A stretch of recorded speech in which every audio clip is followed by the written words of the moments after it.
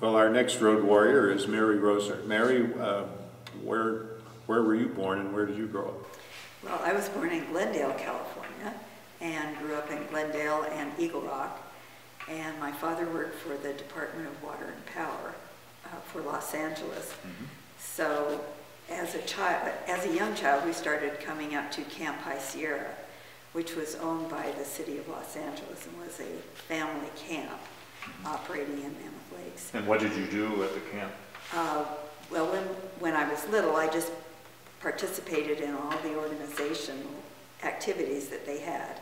And it was a family camp, so they had activities for everybody.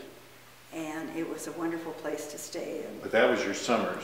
That was during the summer. And then you'd go back to Glendale and yes. Continue your schooling there? Right. And we just came on vacations. But then, when I went to college, I worked on the staff at Camp High Sierra, mm-hmm. which meant I was up in Mammoth the whole summer. Where did you go to college? I went to UCLA, and then I came to... What did you study there? I was an art major, okay. and studied painting and drawing and all forms of art, and got my teaching credential. Did you use some of that art training when you were counseling campers at Camp High Sierra? Yes, we had a little crafts project, which we did for the young children, mm-hmm. and I designed some little craft projects for the children to do. Mm-hmm. Now, I know from talking to you before that on one of those summers you met a young man named Lou. Yes. Tell us about that. The summer of 1952, I was assistant manager then at Camp High, and we were very active with various dance. We had a dance every night, or we had a program of some sort. We had a skit night, and one of those evenings, Lou came down to Camp High, and I met him there that evening, and then continued to see him during the summer. We'll get his version in a little while, but tell me, what did you know about him at that point? What was he doing up here? He was working at the Mammoth Lakes Pack Outfit as a packer, and I knew that he worked there. And one of my jobs as working at Camp High was to lead the hour rides and the half-day rides that the Camp High guests went on at the pack station. Mm-hmm. So I would take guests up to the pack station for their hour ride, or sometimes it was a 2-hour ride or a half-day trip. And that gave me an opportunity to see some of the backcountry too. Perhaps we should give our viewers a little bit of geography. The camp that you were working at was just out of Mammoth Lakes, up Lake Marye Road. It was right? Just off the Lake Marye Road, below Twin Lakes. Okay. Before you get to and then Twin where's Lakes. The pack station? And the pack station is on up the road before you get to Lake Marye. It's located between Twin Lakes and Lake Marye. Now, when did you make your commitment to stay and live in Mammoth? After Lou and I were married, we worked at McGee Creek Pack Station, and then we worked at Rainbow Pack Outfit, which is on Bishop Creek near South Lake. And we did that until 1960, when the pack station came up for sale. And we had, as we worked at other pack stations, we had determined that what we wanted to do was purchase a pack station. We wanted to make that our life work. And so when Mammoth Lakes came up for sale, we were, of course, determined that that was the one we really wanted. And Mammoth Lakes Pack Station is the one just below Lake Mary, the one where you took your campers? Yes. Okay. And how many years did the two of you operate that pack station? It was over 38 years. 38, my goodness. We were at the pack station. Tell me a little bit about what is involved running a pack station. Well, a lot. At our pack station, we had both short rides, which would be hour and 2 hour and half day, all day rides that were guided rides and would return to the pack station after making a scenic trail ride. We also packed in campers to the backcountry, which was just out of the lakes basin. And people would take a pack trip to go into their favorite lake or stream and stay there for often a week. And we would then pack them out. Or some of our trips were what we called all expense trips, where we would send a cook and a packer. And they would either travel throughout the area or they would make a base camp and do short rides from the base camp. So we had a lot of tourist guests every day that came through the pack station. We also hired packers and guides who lived at the pack station with us. So we had to have a living quarters for them, and we also provided meals. What's the length of season for a pack station in this part of the Eastern Sierra?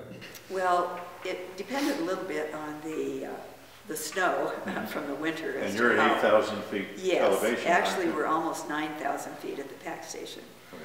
So it kind of depended a little bit on the winter, but we tried to be open shortly after Memorial Day or as close to the 1st of June as we could. And then our season extended through almost the end of deer season, which was in October.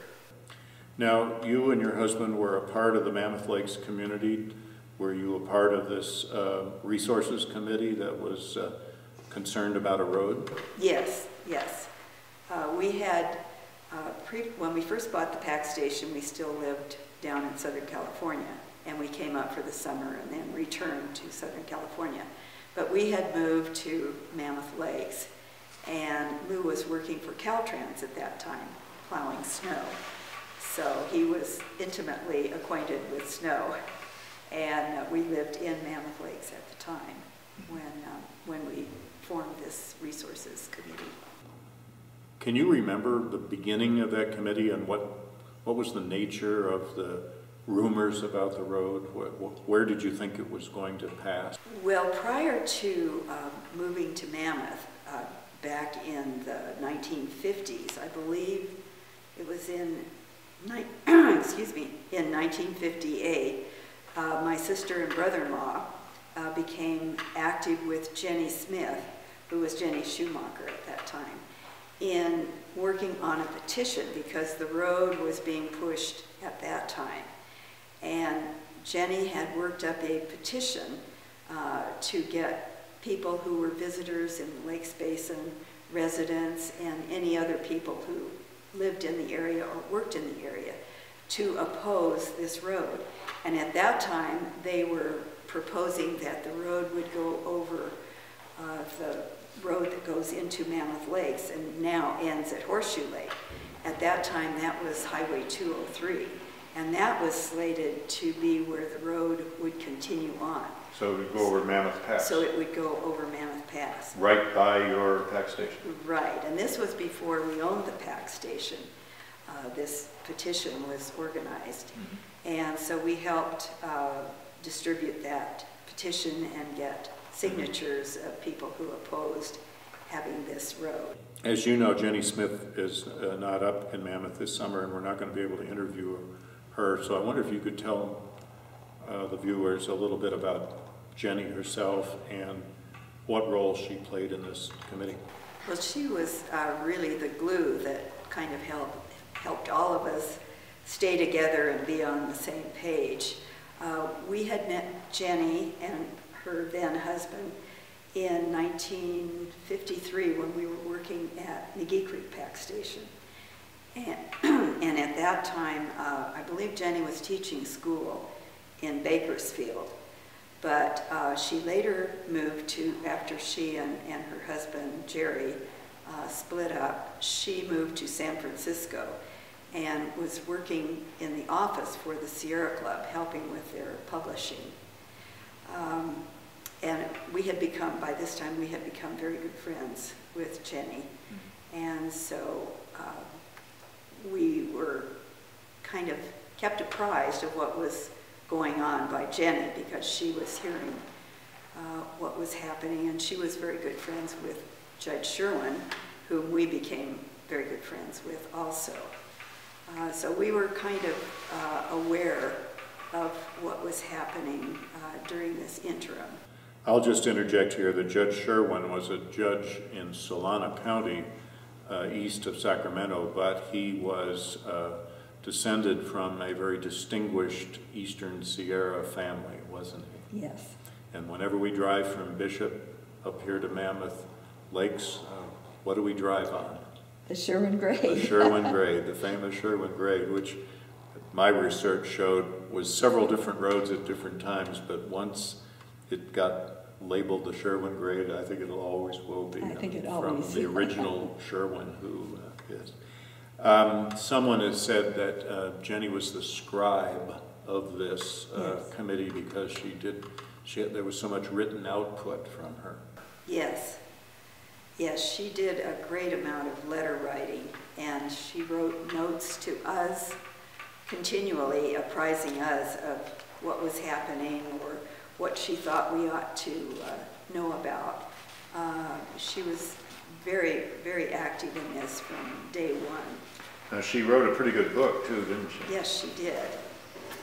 Mammoth Lakes, Sierra. Yes, yes. And it's in its 8th edition. It's probably still the best guide Into this area that's it ever been written. absolutely is. Right. She was writing that book the first year we had the pack station.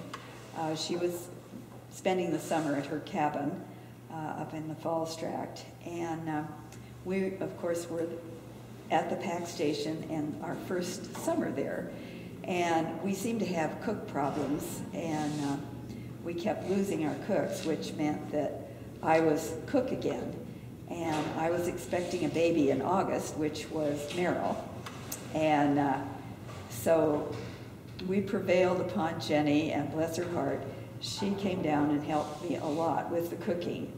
And when we didn't have a cook and needed early breakfast, she would come down and do breakfast for me many mornings. And later on, after Meryl was born, she continued to come down and help with the cooking and whatever needed to be done around the pack station. She was an essential aide that summer.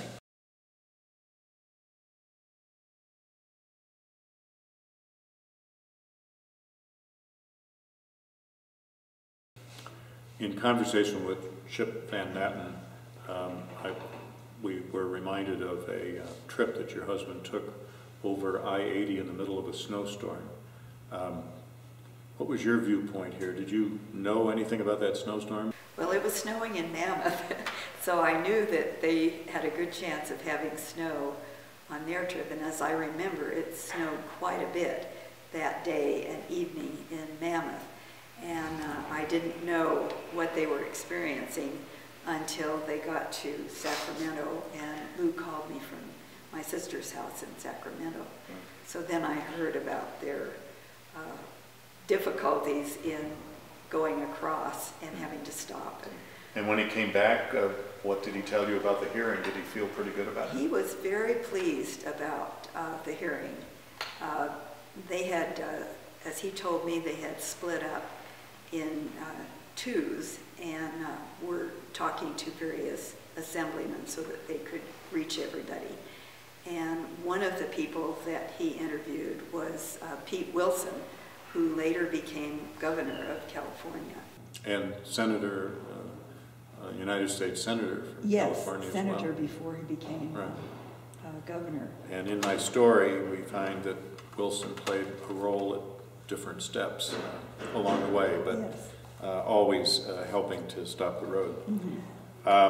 I will just interject here that this famous ride through a snowstorm resulted in the committee responsible for the highway system deciding that the tentative route across Mammoth Pass or Minaret Summit would not be put in the state transportation grid, which was a big blow for the campaign against the road. Now, about 4 years later, another phase in the battle took place. Now, the proposed road is not in the state system, but there's federal money behind it, and there's an attempt on the part of Ike Livermore to stop that federal money, and he doesn't win at the local agency level, and he appeals to Washington, D.C. When did you and your husband first hear that there might be a visit from Governor Ronald Reagan to the Eastern Sierra? I would say perhaps a week earlier, Jenny had told us that there was something that seemed to be in the works as far as planning. And I don't think she knew whether Reagan himself was coming over, but that there was going to be something happening in about a week. So we were aware that something was going on, but we didn't know exactly what. And when did your PAC station become involved? Bob Tanner called Lou. I can't remember if it was the day before or 2 days before. I think he may have called him twice. And Bob Tanner was the proprietor of another PAC station. Of Red's Meadows. Red's Meadow PAC. I think he called Lou, first of all, to tell Lou about this, and that Lou might want to go, or at least participate in it. And then he called, I believe it was the day before, and told us that he needed more horses. They didn't have enough saddle horses, and asked if Lou could bring a stock truck full of our horses down, saddled and ready for people to ride. What role did you play in that? I was just really backup, I think. Making sure they had their lunches with them in case there wasn't food on the trip. I was, of course, very interested in the whole thing, and we were... Didn't you want to ride along? Oh, I would have loved to have ridden along. Why didn't you? Thrilling. Well, we were informed that it was men only, and that since Nancy Reagan was not coming on the trip, that no women were invited. And I was a little bit, I thought that was kind of a funny thing that this was. So you waved goodbye to your husband and your son? And our son, Lee. Our son Lee. Who was how old at the time? I believe, may have been on his birthday that the ride took place. And he was, I believe he had just turned 17. And so he went along with some saddle horses. Yes, and he went along as a wrangler on the trail. And by the way, perhaps this is a time to point out that there's a Roeser dynasty, because what is Lee doing now? Well, he has two jobs, actually. He works for the Forest Service and just received an appointment as the regional packer for Region 5 of the Forest Service. And they have established a pack station of excellence, and that's not the correct name, but it's using the Forest Service pack animals on various forests besides the Inyo National Forest. Mm-hmm. So he works for the Forest Service, and he and his wife own McGee Creek Pack Station. The very same one that you worked at? Yes, when we were first married. So we can call that a Roeser and a Pack Station dynasty. You're yes. Right here in the Mammoth Lakes and area. Lee's wife, Lee's wife Jennifer operates the pack station because Lee is busy working for the Forest Service. And our daughter Carrie is working there for them this summer, okay. Okay, thank you very much, Mary. That covers a lot of ground. We've got a good background on roles that you played with the room. Thank you.